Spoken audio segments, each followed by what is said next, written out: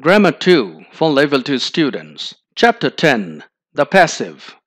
Passive forms of the perfect tenses. Future perfect, affirmative and negative sentence. See the structure. The sentence begins with subject, and the subject is the object of the active sentence.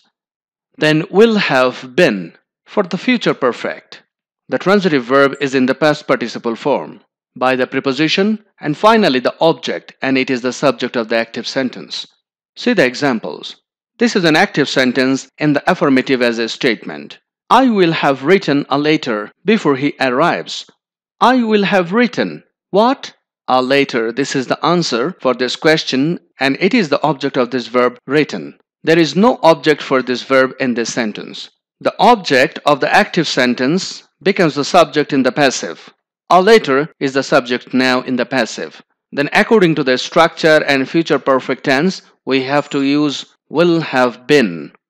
Then the verb is in the past participle form. It is written by the preposition, and the subject of the active sentence becomes the object in the passive.